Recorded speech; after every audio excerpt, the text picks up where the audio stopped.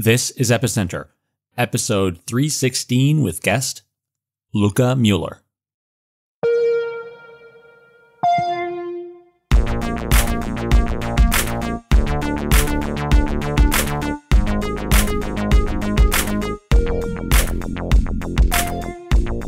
Hi, welcome to Epicenter.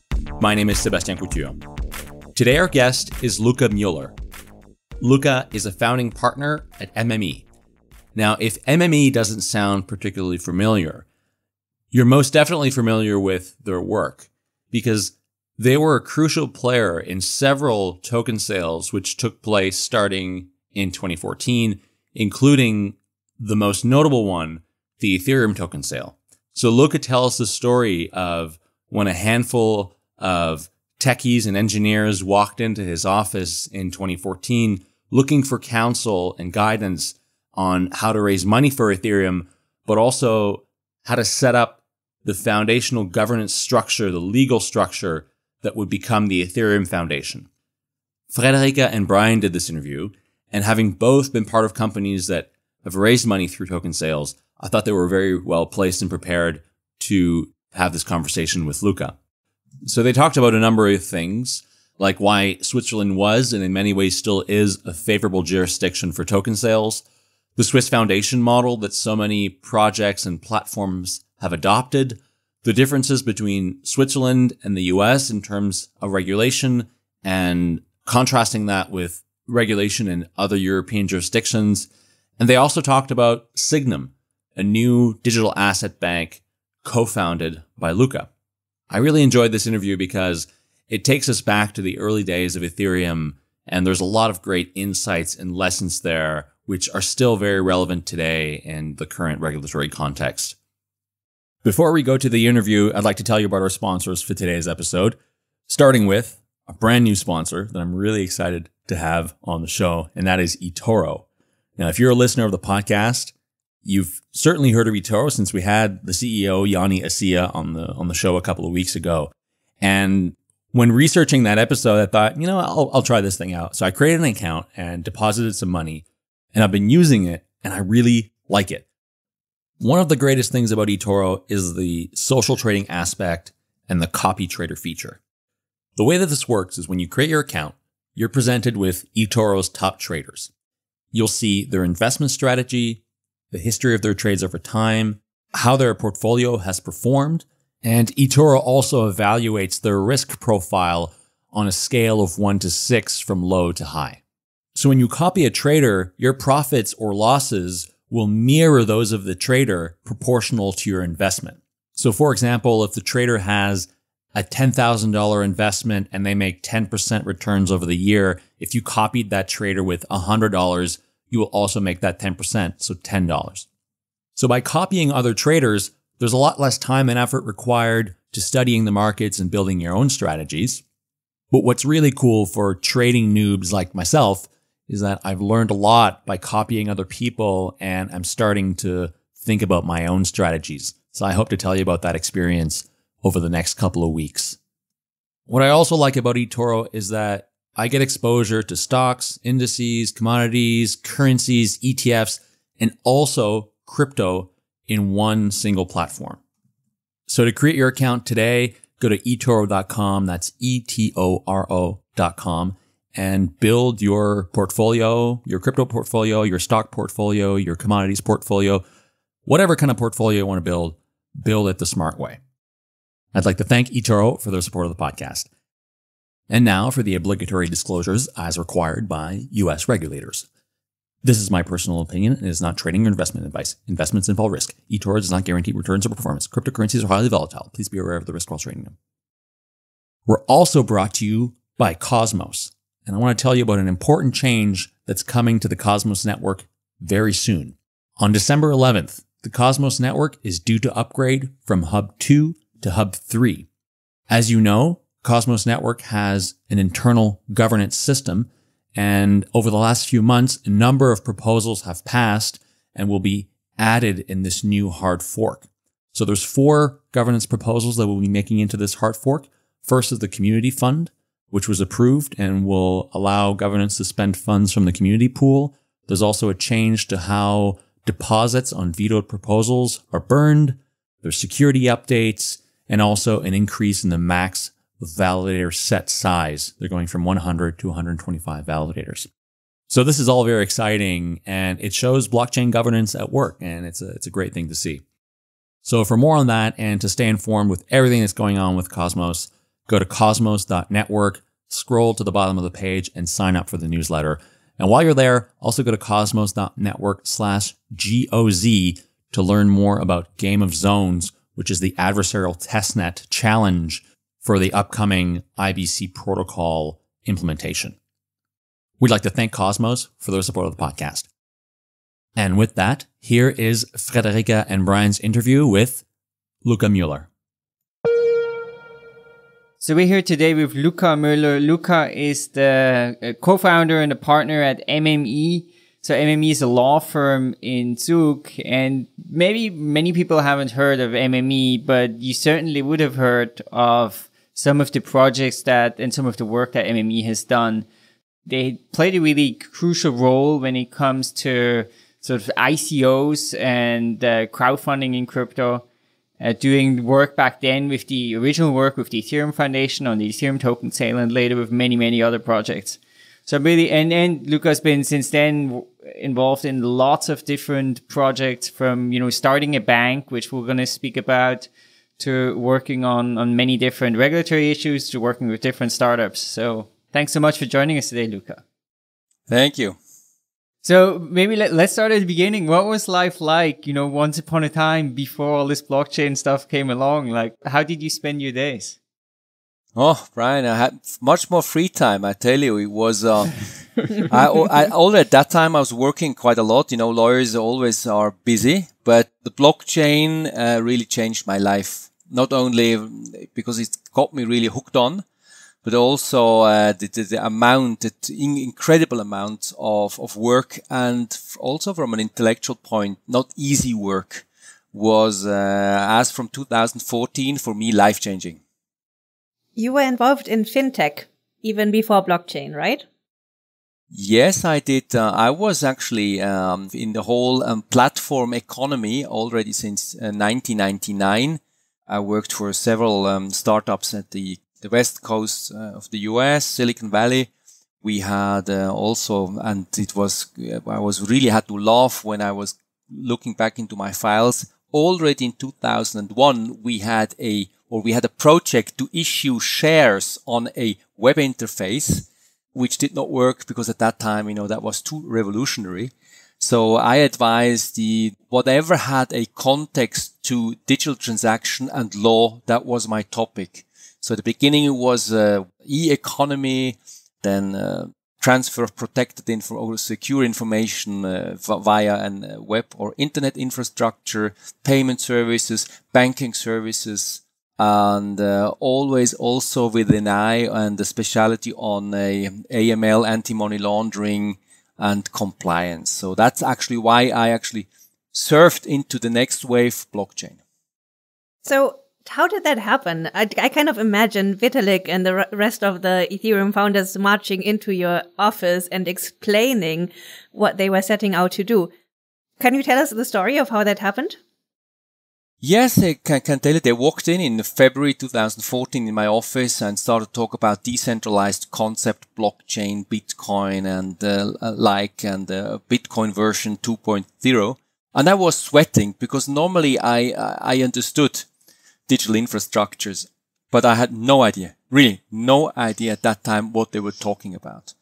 And interesting to say is that I think it was Charles Hodgkinson. He said, Luka, I see that you have certain know-how in the field, but you need to have a read-in. And he sent me a link of a very interesting publication which was issued in 2013 in the US, describing the Bitcoin protocol. And I was amazed about two things. First, that this paper was really good, very easy to read, gave a very good explanation of the basics of a Bitcoin protocol. And secondly, in the US, they were already writing such comprehensive papers, while Switzerland was at that time, in a deep crypto sleep. nobody was actually really dealing with it. So I was amazed by it. It's kind of a mixed crowd, right? So basically it's Charles and Joe and Vitalik and Gavin Wood. What did you make of them? So, I mean, it must have been a funny view for the outside, having all of them sitting in your lawyer's office, right? I tell you, at that time, I did not really think that they were so, famous blockchain persons sitting around in my meeting room. At the beginning, they were more like nerds type, all highly intelligent, all with their special character in their T-shirts, normally coming directly from a flight, some from somewhere, flying economy class, sweating, running into my office. Yes, it was a crowd of tech guys trying to explain me what they want to achieve. And for me, it was at the beginning, I had to really read in to understand. And, then Vitalik showed me his white paper. I was completely lost. I did not understand a single word at the beginning. So I was forced to read in. And these guys, they helped me a lot. And I had really, for me, it was a chance that I could work with them to understand what would be an adequate structure to launch a decentralized open source public protocol, which at that time was not known, apart from the Bitcoin protocol, to the world. How did they end up, for example, coming to you and coming to Switzerland? And the idea of creating a foundation, was that your idea, or how did that idea first come up? Very good question. I'm asking myself, who really had the idea? And I think we all were working on a structure. First, we thought that it might be a typical AG or GmbH, but then it was particularly Vitalik who was very strong on this point, that he said a public protocol should not have an owner. And so we were searching to what kind of structure we could apply, a structure which works like a smart contract. It has a predefined structure, a predefined functionality. You can load such a functionality with assets, and the assets will be used according to the predefined purpose. And so that was the way why we came up with a foundation structure which has no owner, which, contrary to the US structure, is a legal personality, very solid, an old structure, and very difficult as a smart contract, very difficult to change. So we then, after about 4 months of consideration, we decided it might be the best way to set up a foundation as, let's say, as a governance structure element to launch and to maintain and to support such a protocol, not only for the initial launching process, but also for the whole operation of such a protocol. I think having a foundation has tremendously benefited Ethereum as a project. And I understand why they would seek you out, given that they were going to do this in Switzerland. But how did they settle on Switzerland as a jurisdiction to set up this foundation in? As far as I remember, they already made a search on different jurisdictions. Switzerland was only one of them. What they particularly loved is first that Switzerland had a very solid legal framework, a long-standing DNA of decentralized way of living and creating laws and operating. So that's what they always mentioned. We are actually in a country which has in their political DNA already decentralization. And yes, I think that was one of the reasons why they finally ended up in Switzerland. And so I guess at the time already, I remember a little bit back then that securities law was a concern. Is that also something that you investigated and looked? And how did you look at sort of this from an international perspective and from the perspective of potential securities laws around the token sale? Of course, we had to make an analysis. What is it really what we are going to do? What kind of potential laws would apply? And, as a Swiss law firm, we could only advise on Swiss law, and that we were quite clear. So listen, I mean, we can advise on Swiss law, how it works on Swiss law, but we don't know how it is in other countries. So if you have any activities or if you intend to, let's say, to market your product somewhere else, you have to be aware that there might be other laws which will be applicable. And for the team was specifically the US was a concern. I think only the US was a concern. And we were looking we had advice in the US, and at that time you can imagine that was 2014. It was also for the US lawyers very difficult to assess what we really have here. What is a protocol access? How do you launch such a protocol? It was difficult to say to what extent really, and it still is. I mean, it's not solved yet, as we can see 5 years later, it's not solved what it really is. Do the US security legislation really apply? And when do they apply and when not? So yes, if you launch such a protocol, because it's the national project, other jurisdictional aspects needs to be considered and can be relevant. Yeah, and I'm curious, maybe you can go into a little bit, because I guess after the Ethereum fundraiser, of course, it ended up being a big success, and then Ethereum launched. I guess it was around 2 years later, maybe after the Ethereum fundraiser, that it started sort of happening with the entire ICO craze that in the end ended up becoming massive. Tell us a little bit about your involvement there, what kind of, and, we worked together also a little bit on Cosmos side, which you also did. So yeah, share us a bit, what was that like from your perspective? What are some of the projects you're involved in? How many did you work with? Yeah, just the term ICO, at the time when we launched Ethereum, nobody was talking about ICOs. And actually, I never liked this term ICO. Never, ever. This is a term, I hardly ever use it, because it's also a misleading term. A ICO as such, as a type, does not exist. There are some common denominators. You can say this could be, let's say, something which you could say this is a common base of an ICO, but there's so many different types of launching projects. And some of them, looking back now, I would say they are clearly, securities, especially under the US law, but also on the Swiss law. But some of the really old and decentralized launches which we did were clearly not. And so back to your question, I myself did not very much of such launches. I concentrated only on protocol or on application protocol launches. So I did not many, I would say 5, 6, but the big ones. And I always, when I said, I participate in a launch, it was always a protocol launch. Always. Which other protocols did you launch? Cosmos, then it was Tezos, it was Ethereum. I need to have the list in front of me. I'm getting old. Cardano, maybe. No, Cardano, we did not do the Cardano. We just helped them at the end to set up their structure. So I assume you learned a lot in the last 6 years. So, I mean, obviously it's been almost 6 years since they marched into your office. If you had to do it again today, 6 years later, would you do anything differently?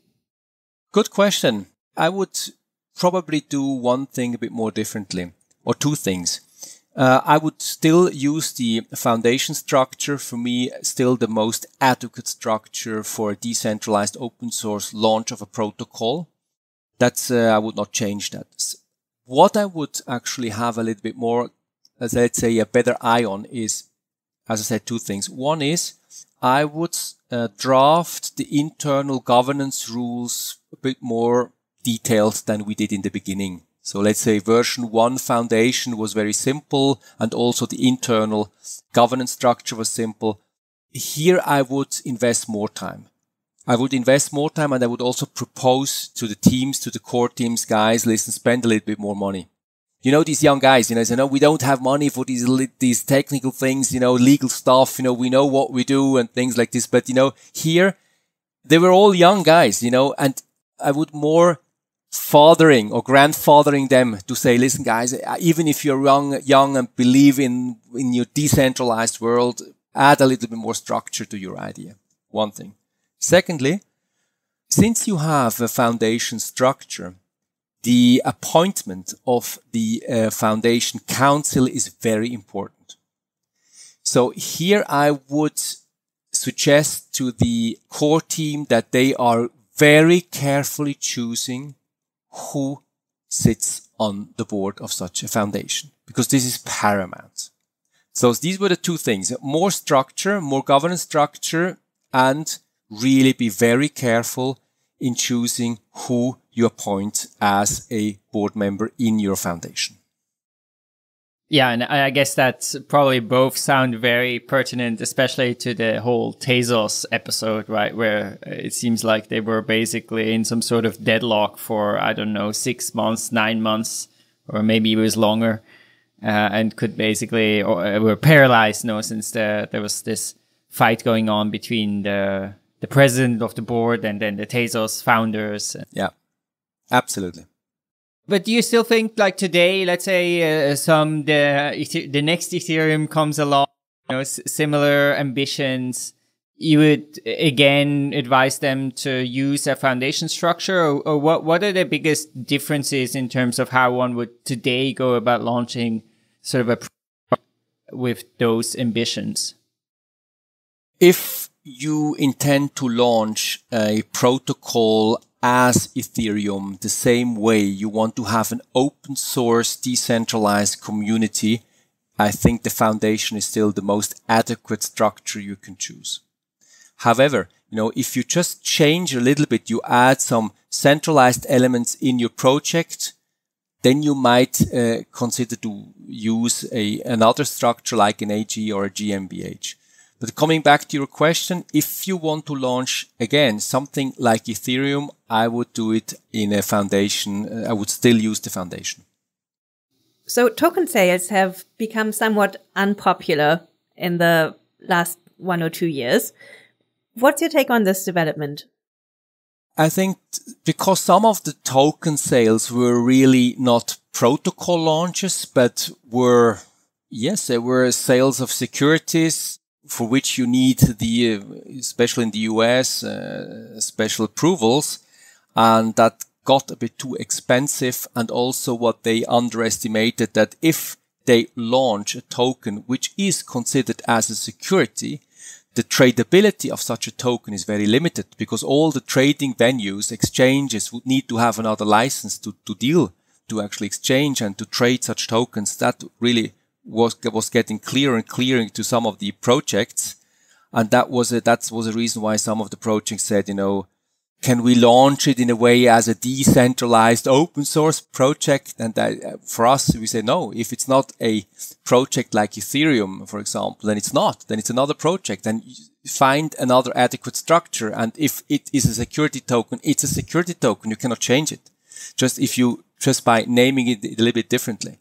And I think this was one of the drawbacks, that you said, okay, if you look really clearly to some of the structures, they were securities, and that the market learned that it's more difficult to launch a security token.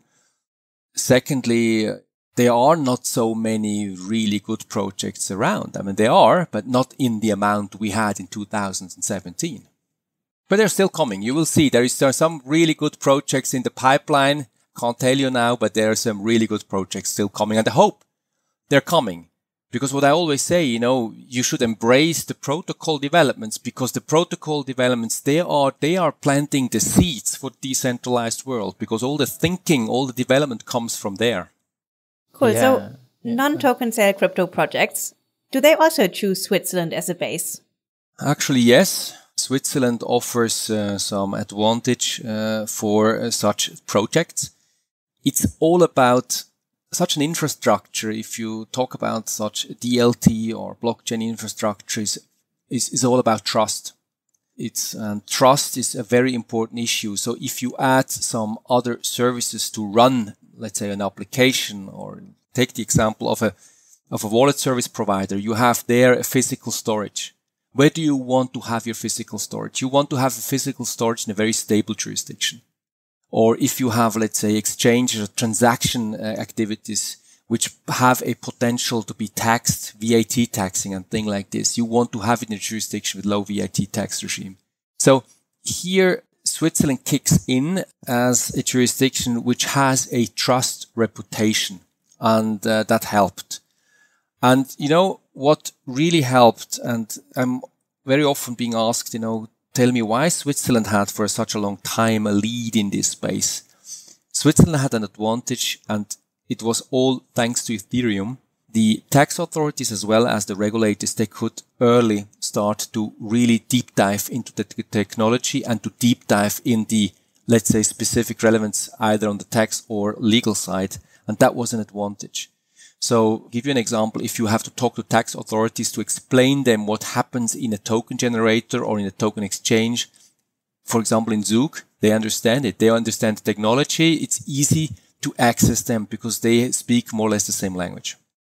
Yeah, so that I would love actually to dive in a little bit there, right? Because when you started, there was no blockchain regulations or rules in Switzerland, and there was no kind of thinking around that. So how has Switzerland evolved as a regulatory environment, crypto space? What kind of guidances, rules, or regulations have been put forth, and how has that sort of changed the environment one encounters today? First, what helped is that Switzerland, before this blockchain wave hit Switzerland has a very liberal legal system. That is one thing which helped. And secondly, especially in the financial market regulation side, Switzerland has a very formal approach in a way that either it is a security or it is not. So this kind of more like functional vague description, which we more have in the USA, which makes sense. But on the other hand, it's also very difficult to get a clear opinion whether something is or is not a security. Here we had an advantage in Switzerland. Now, the second advantage which we had, and which was also a little bit surprise to me because I didn't see it in earlier examples in a way like I saw it on the blockchain space, especially in 2014. Now, it's in the early days of DLT in Switzerland, the Swiss government issued a report on Bitcoin.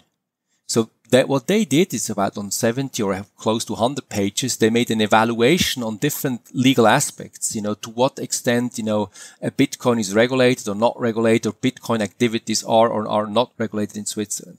So that was a starting point that some of the departments at the government were starting to think and were starting to write about these new protocols. And then, they were following the whole developments, and in early 2018, the Financial Market Authority issued the ICO guidelines, proposing 3 types of tokens. And this helped also a little bit to guide all the projects and the market in the right direction. It was very helpful. And finally, what was really remarkable in 2018, in December, the government issued a second report on DLT infrastructure and the law and relevance on all different kinds of laws in Switzerland. And this was a very interesting report. This report set the basis of a legislation project which kicked off in March 2019 by issuing a draft on a new DLT law. And not only a new DLT law, but also a DLT, maybe I'm overstating a bit, about a DLT security and a DLT marketplace license. So this, in very fast speed, the government proposed a new law. There was 6 or 8 weeks time to comment these new proposals by the industries, which we did. And now it's back to the government to finalize the proposal. And we hopefully, we will have the fully proposed new draft, which then has to go to Parliament by the beginning of next year, or let's say the second quarter of next year. So Switzerland is getting ready to set the legal basis for DLT applications. Very good movement, but for me a little bit still too slow. So it should be faster, but it's a good speed for Switzerland. For people who know Switzerland, this is really already high speed, so I don't want to criticize a lot, but just my message to all the politicians, we need it. Please work, we need it fast. So do you think in Switzerland, the main benefit is having regulatory clarity? or are the laws that are being passed also more permissive than elsewhere? The good side is that we have more regulatory clarity. That's the good side. Let's say the negative side is we have some unclear situations, especially on the civil law side, on the transfer of rights based on a DLT transaction. Here we have an unclear situation under Swiss law, and here it's a little bit disadvantage. And the new DLT securities tries to now overcome this gap under Swiss law. That's a little bit downside. And what I also think is what is a potential risk in Switzerland is that as a small country, we always need to be very careful that we are not doing something which is, let's say, outside of an international standard, because the big countries might then increase pressure on us. So to sum it up, I think Switzerland is on the good path to adapt its regulation to all these new technology, to the new technologies, but the speed is, as I said, a little bit too slow. So FINMA, the Swiss Financial Market Supervisory Authority, they recently issued a stablecoin guidance, right? Yep. So from my reading, it divides stablecoins into different classes, and that determines how they will be treated by the law. This is particularly interesting, one, because stablecoins, building block of open and decentralized finance. And secondly, Libra is also based out of Switzerland. So how would you sum up guidance, and what do you think the consequences are? The guidance are very generic. Is they contain a certain discussion. So let's say it's more like an overall view on what different kind of potential stable coin structure do exist, and FINMA does already know, and they want to make clear as well to what would be their regulatory assessment of a stable coin concept as presented by the Libra Association. So I think these would be the two main information parts which they wanted to show.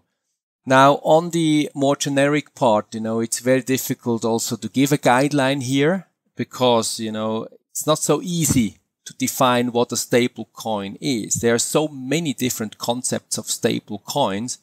And if you read the guidelines, or let's say the guidelines of FINMA, what they say basically is that every project has to be assessed separately, because it's really depending on the detailed structure of such a stablecoin concept, whether it is a payment token or it is already a fund structure like a collective investment scheme, or whether it falls into a payment system under a financial market regulatory license.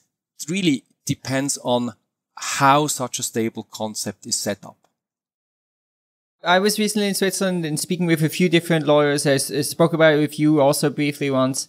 And many people mentioned this idea of an asset token in Switzerland, which I think is considered a security there. And, people are probably familiar with the US understanding of securities, or at least the sort of common one where you have this Howey test. But this asset token seems to be something quite different, where you basically say, okay, if there's a token that represents a claim to an underlying asset, then this is an asset token. And of course, it makes perfect sense. Like if, let's say I have a token, it represents a claim to some sort of gold that somebody holds, or real estate, or, some off-chain asset that's custodied. Of course, it makes sense that this is like something that would be regulated.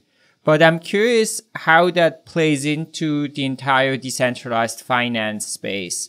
So if you have let's say a smart contract that's custodying something, doing something, and then you have a token that kind of represents a claim there. Now, an example could be Compound, right? So you can put Ether into Compound, and then it's going to be lent out. And Compound gives you this other token, the C token, which represents the Ether that's locked up and the accrued interest. So do you think those will end up being regulated in Switzerland? And if so, what do you think that will mean for how sort of decentralized finance as a broader space will end up being looked at by regulators?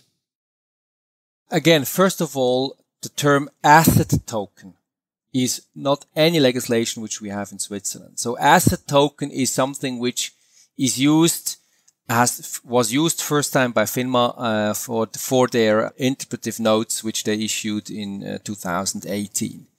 So, and it's very difficult to say what is really an asset token. What we do at MME, we differentiate between BCP1s and BCP2. BCP1 is a token which does not have any counterparty. The BCP2 is a counterparty, is a token which is issued in a counterparty context, which might give you or can give you a claim against the counterparty, either because the token itself in the token itself that such a right is embodied, or the token is used as, let's say, an instruction and or booking of such a right in another legal context. So it's very difficult to define what is an asset token. For example, if you have a payment token, such a payment token can also have a claim against the counterparty, but the functionality is more a payment than having it as an asset. Because the asset token is more like, you are invested and they keep it as an asset on my balance sheet. Now, if you look how the Bitcoin has developed, the Bitcoin as what we call BCP1, a counterparty-less token, used to be a payment token. And now when you see, for payment purpose to use a Bitcoin, slow, very expensive, high price volatility. So I would regard now a Bitcoin more like an asset token. So what I want to tell you or want to show you, it's very difficult to use these kind of undefined terms, which you use then afterwards to make a regulatory qualification. For me, again, if I qualify a token, and you can go to on our website, you see how our functional approach is on the qualification of tokens. You have to go into and dive into the clear functionality of such a token and assess it in the counterparty context. Only if you do that, then you can actually draw quite a conclusion on what kind of quality or qualification such a token has. I agree with you. In Switzerland, there is a tendency to qualify such tokens if they have a counterparty context too easily as a security. And that's what I exactly mean if you use what you know to a technology which is new. And, at the time, the legislator was drafting a law qualifying something as a security. They would not even think of something like a token at that time. So I'll give you an example. If you say, okay, I issue a share, which gives you also a counterparty right because you have shareholders' rights, and you say, okay, is this a security, yes or no? I would say, yes, it's security. Now, if you issue a token which gives you access to a ski resort to get it as a ticket for a one-day pass up in the mountains, now it's a counterparty right. You can use it as an asset. Yes, you can. But is it a security? Is it security as it was the idea of the legislator when they were drafting the security laws? I doubt it. So my message is, we need to be more liberal and clear. Also say, okay, to what extent do we want to have it regulated as want to have it qualified as a security and what not? Because the moment we qualify such a token as security, the secondary market looks completely different because you only can deal with securities if you have a certain license. So yes, there is a tendency to go back to centralization by a qualification of the token. So you're moving for us or for Switzerland to be less formulaic about how to classify these tokens. No, I mean to take out also a little bit a reasonable approach to say, okay, yes, according to our framework, which is pre-existing, it could be regarded as a security, but in the context of the specific use, it's definitely not. And here, that's the dilemma in which we are. Now, if you ask a regulator, sometimes, or there is a moment they have to actually issue a policy or set a policy to say, shall we now qualify it as security or not? And for us, as advisor, it's sometimes difficult to advise the clients because we see a certain tendency and also a certain dilemma on the regulator side. And that's why I say, we need to move. Either we have a very liberal approach by the regulators, which lately there is not a tendency if you see what happens after 2008. So financial markets tend to be a little bit over-regulated.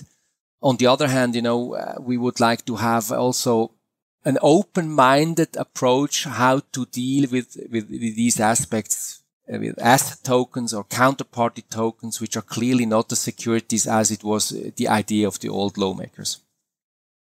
So let's put this a little bit in the context of other jurisdictions. So obviously Switzerland was super early to the blockchain party, but now other countries are moving in. So Liechtenstein, Malta, Luxembourg, even Germany to a certain extent.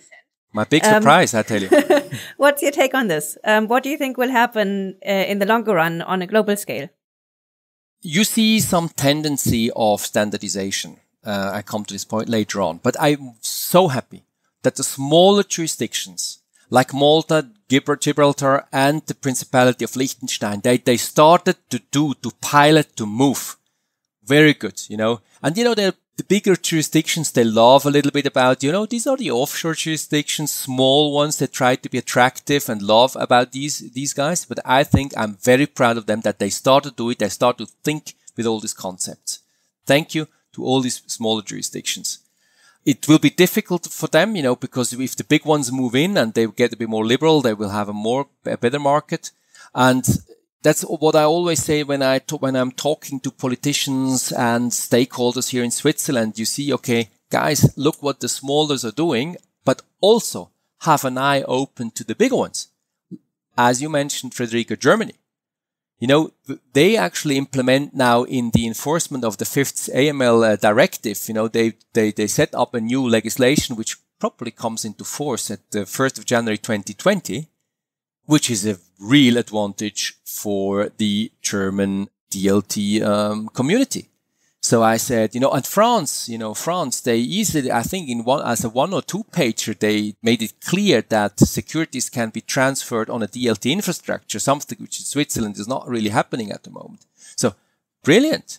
And I think the UK are also working on something. Singapore and China, they are moving also very fast. The US is a little bit defining which authority is responsible for what. So we'll probably have to wait a little bit more. But once the US is settled as well, and I believe they will be settled soon because they see the market. Yeah, there will be some pressure. There will be some pressure around for other jurisdictions. Now, coming back to your question, whether or not we see some standardization. FATF, it's this summer issuing or let's say, changing recommendation 16, also having now the VASPs a bit more clearly defined and also implementing the travel rules for blockchain transactions. They start to do some standardization for the DLT service sector. So we see already some international standardization now limited to the AML part. Yeah, so I'm very curious how that is going to play out, right? Because you see, of course, that blockchain and cryptocurrencies and decentralized technologies are also very threatening, right? You have the existing nation states and especially, let's say, the very large states like the United States or maybe European Union, that benefit tremendously from having a sort of global control and reach of having their financial system there, having maybe also the US dollar as a global currency. So there's a lot of use. And I'm curious, won't they try to kind of clamp down on Bitcoin or in cryptocurrencies and try to use regulations as a way of doing that? And then also trying to, for example, put pressure on these small countries, whether it's Liechtenstein or whether it's Switzerland, to, sort of harmonize and, make a joint effort at regulation. Do you think there's a chance of that happening? I think you are the younger generation.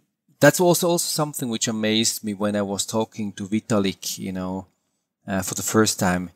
He was also a little bit an eye opener because my generation, we were born in a more free world. But step by step, we experienced that, based on different considerations, market failures, tax evasion and whatever, it got more and more compliance was taking over business activity, and we had new legislations, especially Switzerland, for example, after 2008 adopted or let's say copied some of the European financial market regulations in a way which implemented new laws which we never knew before in Switzerland. So we were all born in this tendency, to have more and more and more and more regulation. And now your generation coming up, you have more like a sense, hey guys, we have the technology that we can free.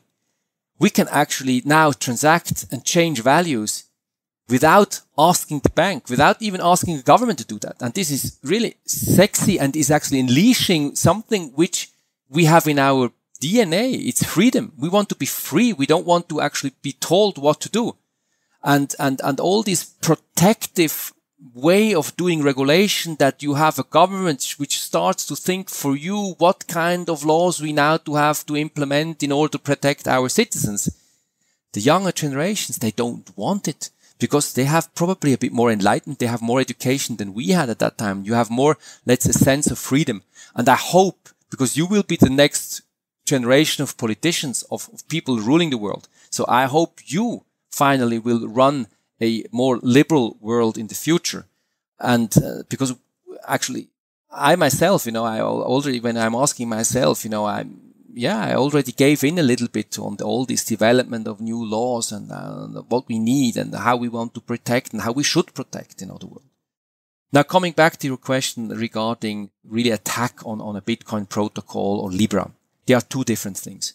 I think the world will be liberal to protocols. Because protocols, I think what I've seen in the past, it's an interesting piece of technology, and tokens like real native tokens, which you use for the use of such a protocols, governments, they are not afraid of such kind of tokens, even if they can be used for payments and exchange and things like this, and even if they grow. However, if you see projects like Libra, especially if they team up with tech giants, already having such a huge community base, and you see what the potential of technology combined with such a huge community base can do, then it gets dangerous. And then governments will actually start to interfere, which they did in the Libra concept. You have seen what all the governments, how they reacted, how negative the response was to such a project. Would you agree that governments try to preserve their own controls under the guise of consumer protection? Consumer protection is one thing. I mean, it's also consumer and investor protection. But on the other hand, and I think this is, yes, there is a concern. I think this is a concern which also can be overcome by time. But I think the concern of the governments is to losing the control over their own currency. That's, I think, their main concern. So take, for example, Venezuela. You would have Libra in Venezuela. You would have even a more fast running inflation. Nobody would use the local currency anymore if you had a possibility to use a stable currency issued by somebody else. So here you lose every possible control mechanism of a national bank if you would allow such a system, especially if such a system would run on such a large scale, using the whole infrastructure, community infrastructure of a tech giant. So I think here governments, they don't want to, because they would lose complete control on a very, very important, let's say, steering mechanism of the government economic. So one of the things besides, all of the legal work you've done, right, is you've also been fairly entrepreneurial, and you co-founded a bank named Sygnum that I think got a full banking license just a few months ago. So tell us a little bit, how did you end up working on Sygnum, and what is Sygnum about? Actually, Brian, I was my whole life entrepreneurial, because actually this is in our family DNA. So it was for me, as from school on, clear that I will have my own company. And I was never thinking of a law firm, but that was clear. I want to be my own boss from the beginning. Why Sygnum? Sygnum came out of what we have seen in 2016, 17, that if you want to make, let's say, protocol or protocol tokens bankable, you need to have a bank able to receive, hold, and transfer such protocol tokens. If you do not have this kind of banking layer installed, institutional investors will never touch or will hardly ever touch Bitcoin or Ethers or the Ripples of the world. So that was what we have seen. And you need to have a banking layer. You need to create a banking layer and a very secure fiat gateway close to holding such assets. That was actually the starting point. And not only did the counterparty-less tokens, but also need to have an infrastructure for the security tokens. And this was because we have seen already the STOs upcoming and the STO wave, which also then started to go down a little bit because everybody saw the risk, or let's say the challenge of having a secondary market, licensed secondary market infrastructure. So both on the side of the counterless protocol token as well as on the security token, we saw a need to build a regulated licensed infrastructure. And that was the reason why we said, okay, let's try to do it in Switzerland and start in Switzerland. So Sygnum actually holds two banking licenses in two jurisdictions, Switzerland and Singapore. That's an interesting choice of location. Why Singapore? We only hold one banking license in Switzerland and the Capital Market Service license, the CMS license in Singapore. Now you're asking, coming back to your question, why did these two jurisdictions? We think that Switzerland is a solid trust basis for a banking service. And that's why we start in Switzerland. We also decide that we'll start Switzerland wider Europe. And we think that the future market is not only, but probably in next phase, predominantly in Asia. Because we have seen Asia, they are moving very fast forward. And that was the reason why we explored Singapore. And actually, as a matter of detail, we found that the whole Sygnum project was started in Singapore during the FinTech Festival 2017. One thing that's very impressive is, so you mentioned only started in 2017. There's a full banking license. I remember at one point, like years ago, looking at, new banks being licensed in the US, and it basically seems almost impossible there to create a new bank. How was that process to get a banking license? How much work was that? How much resources had to go into that? It was actually a 1 year work with a lot of resources. I would say there were about 20, 30 people working all the time to set up such infrastructure, not only from a paperwork side, but also you had to create the whole technology stack. At the same time, you were applying for a banking license, even without knowing whether or not you will get one. We had two main working streams. We had the regulatory working stream, and just closely working behind the regulatory working stream, we had the technology working stream, setting up all the technology to be able to pass all the security audits, which were a pre-requirement then finally for the license. In summer 2018, we started with the launch of the project, the real, license project. And thanks to really the management team, this is Matthias Imfeld and Manuel Krieger. These two guys, they are as co-CEO. They were responsible for the whole management of the project and the whole team. And I must tell you, I'm so proud that we have a multi-jurisdictional, sensational team working on it and still working on it. Thanks to this young team, all young guys, highly educated team, it was able to have all these resources available to file and submit all these documents. In addition, I must also say we were so happy that also the Financial Market Authority was quite open to learn and was quite open to work together with us. So we had many workshops with them. We could develop banking custody solutions. We could work with them on AML solutions, and that was very, very helpful. So also during the application process, thanks to these workshops, we could slightly adapt our application. We could also then adapt the technology to see, okay, this is probably going in the direction they want. So that was a very, very, very intensive period. And I think some of the team members, they worked 7 days a week That sounds like a really agile process or regulator. You also raised an impressive seed round, right? Yes, we had a very impressive round. We were surprised ourselves, I must say. Sygnum entered into a strategic partnership with Deutsche Börse and Swisscom to build a trusted digital asset ecosystem. What is the vision? At what stage is this at?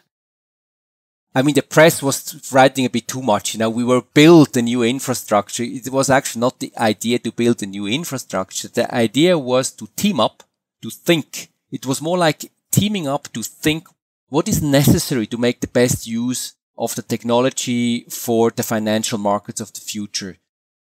We had Swisscom, we had Deutsche Börse, we had Sygnum, and all these companies were sending the brightest guys to think about how the infrastructure could look like. But it was not the idea that we will create together a huge market infrastructure. It was sometimes a little bit in the press, oh wow, these three companies are coming together to build a new marketplace. No, that was not the idea. It was the idea because, you had Swisscom as a technology company, you had Sygnum as a bank, you have Deutsche Börse as a market infrastructure service provider. So actually what for us, let's say the idea was of the partnership was to learn from each other and take back for each of the company what is important to be successful in the future. The work will go on. We will have several projects. We had one project now this summer. We had a POC, an instant settlement of a Swiss franc token with a Swiss share in a banking environment.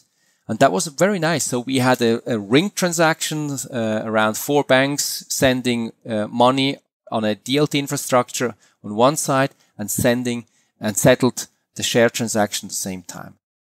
So these are the projects we will have in future, but it's really like we will have the projects to learn and then everybody goes back and executes whatever things is useful for their own operation. What do you think are the kind of use cases or the products that are most needed? One thing would be maybe there's doing accounts for crypto companies. There's, maybe doing custody for funds. What are some of the possibilities and products that Sygnum could pursue in the future that you're most excited about? As you said, it's the custody and transfer services and gateway services for all the protocol token world. This is already a huge business as such, and do it more efficiently, transparent and secure.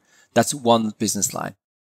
The second business line, when we're changing into the BCP2, what we call the security tokens, here you can help as a bank on an issuing process, then also on issuing digital money. There can be a business case or will be a business case, and on the custodian services, for example, that you say, okay, we have in physical custody an asset and we tokenize now these assets. So as Sygnum Bank, we have 3 token engine. We have 1 token engine with 3 token classes. One is the payment token, the other one is the equity token, and the other one is the custody token, which we'll issue. And I think these 3 categories will serve as a first product in the market. However, what we see, we are very early. Our all secondary market, the necessary secondary market infrastructure at the moment does not exist. SIX is also working on it, the Swiss Stock Exchange, but is not ready yet. Even if we have the products, available, there will be difficulties to get access to licensed secondary market infrastructure on the security token side. But it will come. It will come. You're also involved in a number of projects that are kind of adjacent to this or, complement this in some way, shapes. So one of them is DORA, which tokenizes Swiss SMEs and startups.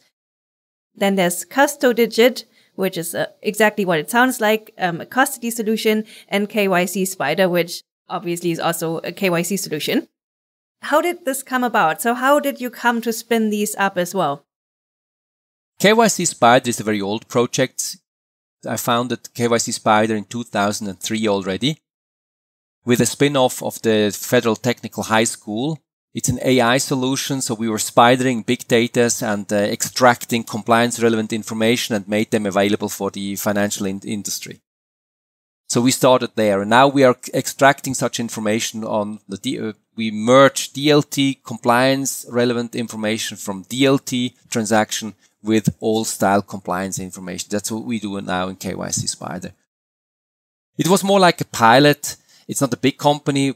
We earn a little bit there, but it's a very interesting technology pilot, which is now running for many, many years already and has a lot of clients. DORA was actually the idea. We started with DORA in 2016. So it's very early already. We had the idea to use now because we saw what the BCP1, the protocol world can do. And then we said, okay, now we have the smart contracts. We use a smart contract as a share registry. Let's see what we can do. And this was when we started with DORA, and Swisscom, as a also half government owned company, was very interested. And that's why we started to design it. I provided the first legal concept as well as funding. 2016, nobody wanted to fund it, at the beginning, because, we don't need that. What do you talk about? It's a very interesting concept. So the issuing of shares on a blockchain infrastructure. Here, still some regulatory challenges, but we will come around it. Now, CustDigit was another project which we already also discussed with Swisscom many years ago already. In 2015, we discussed, what could be a potential business case also for Switzerland in the future of digital assets. And I said, look, if you look at the structure of a digital asset, you have the protocol consensus level, but you have also the custody of the private key level. So here you have a physical touchdown, and the physical touchdown, is something which is also from a regulatory security and also from a trust side very relevant. I said, who else than a trusted half government-owned Swiss company could better place a role here than Swisscom, So I think you should invest in a custody solution, and I helped them a little bit design also how they should do it, that such a custody solution can be used in a banking environment. How do you deal with conflicts of interest? That's the reason why I'm not sitting in the board anymore of DAURA. Because, as a board member of a regulated bank, you're not allowed to be you have certain strict governance rules, and every process, or let's say every transaction which involves two companies in which I'm involved, I have to step aside. I'm not allowed to decide, which hurts sometimes because, I would be more in favor of projects, but, it's good. It's governance. The rules exist and you know how to apply it. So there's another Swiss crypto bank that got a license the same week as Sygnum, named Seba Crypto. How does Sygnum distinguish itself from Seba Crypto, or does it not have to? I think from the offering, we offer more or less the same. What the difference is Seba is sitting on an infrastructure of a bank. We have created the whole technical infrastructure ourselves. So I think this is one of the major differences.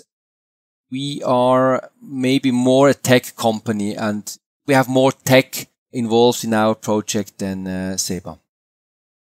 The blockchain space, I think, is still at its beginnings, right? We don't have yet, for example, applications that are really used, on a daily basis by millions of people. And, so still, there's a long way to go.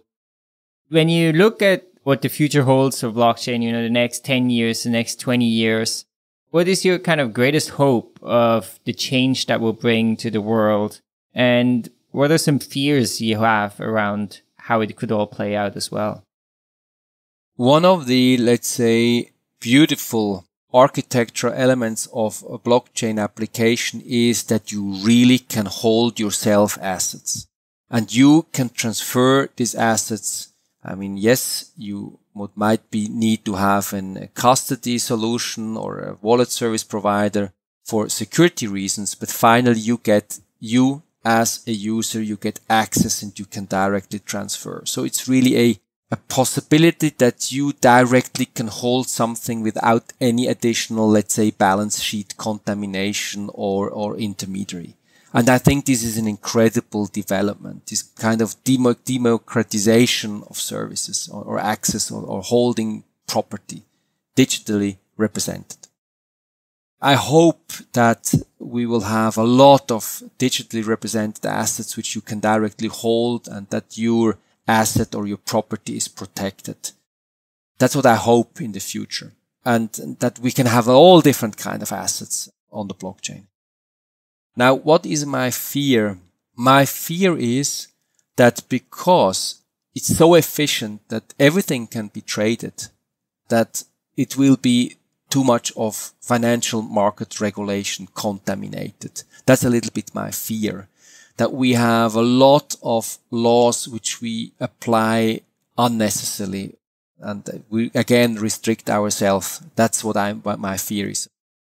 My hope is that we have more like an open society, open for technology. And yes, if there are any misuses, we should be strongly fighting against such misuses, but not really covering every activity under a very burdensome and sometimes stupid regulation.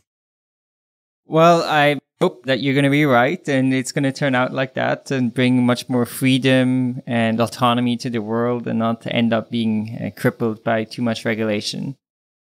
Thanks so much for joining us and sharing about all the exciting things you're working on. I'm really excited to see how, Sygnum and MME and Switzerland as a jurisdiction will evolve. Hey, thank you, Brian. Thank you, Friederike. It was a nice talk. Thank you. Thank you for joining us on this week's episode. We release new episodes every week. You can find and subscribe to the show on iTunes, Spotify, YouTube, SoundCloud, or wherever you listen to podcasts. And if you have a Google Home or Alexa device, you can tell it to listen to the latest episode of the Epicenter podcast. Go to epicenter.tv/subscribe for a full list of places where you can watch and listen. And while you're there, be sure to sign up for the newsletter so you get new episodes in your inbox as they're released. If you want to interact with us, the guests, or other podcast listeners, you can follow us on Twitter. And please leave us a review on iTunes. It helps people find the show, and we're always happy to read them. So thanks so much, and we look forward to being back next week.